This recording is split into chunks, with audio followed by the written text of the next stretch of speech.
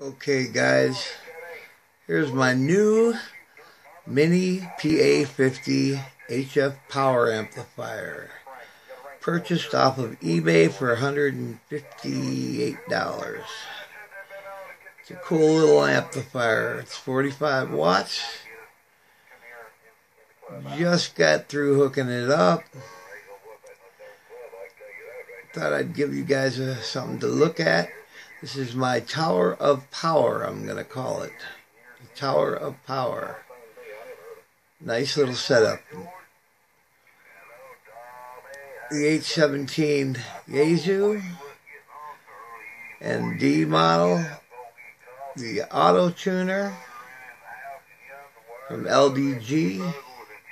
And the MiNiPA50 HF power amplifier. There it is up there on my pan adapter screen.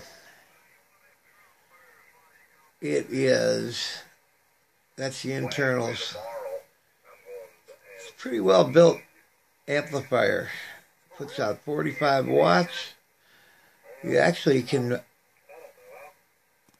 adjust the output to lower it a bit for that AutoTuner down to 20 watts. If you'd want to. But it comes with the accessory cable to plug into the back of the amp. It has auto band switching. It's a nice little compact little bugger. You can check it out on the eBay site. Just type in MiNiPA50. Anyway, guys, I just wanted to give you a short little clip here to see this little amplifier. I'm really happy with this thing.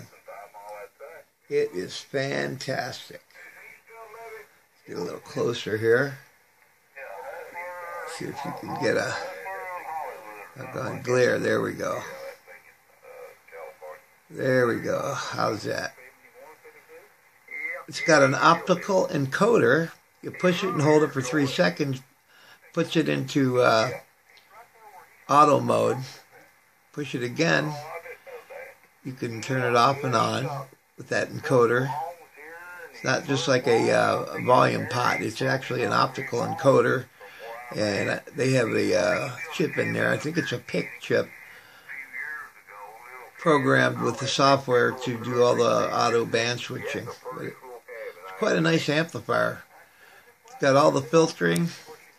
Give you a little close up of the let's see, the screen here. You can see the filtering on this bugger.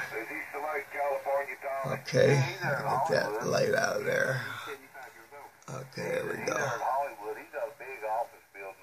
Actually, they say you can run this directly from the 817 right into the amp and out to your antenna because of the filtering network that they have in here. But I like a tuner. So anyway, guys, here she is, the MiNiPA50.